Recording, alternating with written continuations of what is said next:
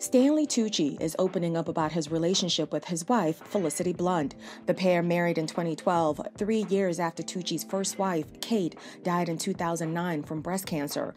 And in a new interview with BBC Radio 4, Tucci revealed that he was so concerned with the age difference between him and Felicity that he once tried to break it off with her.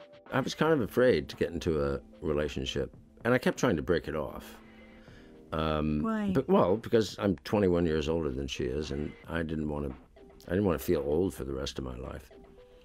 But I knew that this was an incredibly special person. Elsewhere in the interview, Tucci also shared how in the years after Kate's death, he was unsure if he was ready to get into another serious relationship. He also didn't work for a year afterward, explaining how hard and awful it was. Felicity is the eldest sister of Tucci's The Devil Wears Prada co-star Emily Blunt, and they initially met at the movie's 2006 premiere. Tucci recalls they talked a lot that night, then later reconnected at Emily's 2010 wedding to actor John Krasinski. Now, Tucci is full of praise for his current wife. Felicity has been so incredible, taking on a widower and 3 children whose mother died. I mean, that's a huge thing at a very young age, too. I mean, if anybody, made things better for all of us, it's her.